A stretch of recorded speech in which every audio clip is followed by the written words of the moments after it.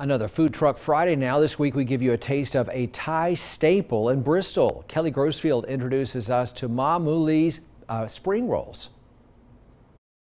Mae Malee's isn't just any name. The namesake of this food truck holds close to Michael Daughtry's heart. Malee's my mom's name, and Mae means mom in Thai.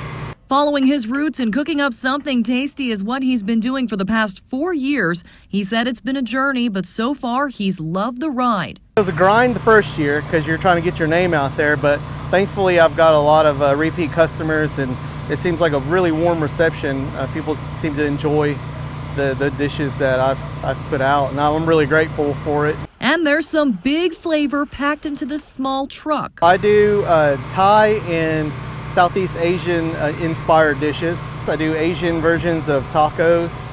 I do specials like curry specials, Thai specials. He said they've earned quite a following over the past few years, but he's glad to just be a part of the community. We've got more of a diverse and creative menu. A lot more people have started coming by, and then we have food truck rallies, and there's a big community that we all kind of support one another.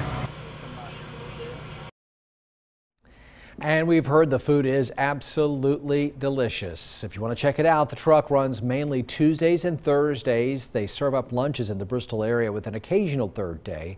And they even have a home location at 15 17th Street in Bristol. Every Sunday night, they post their weekly schedule on Facebook and on Instagram, and I'm looking forward to checking that one out.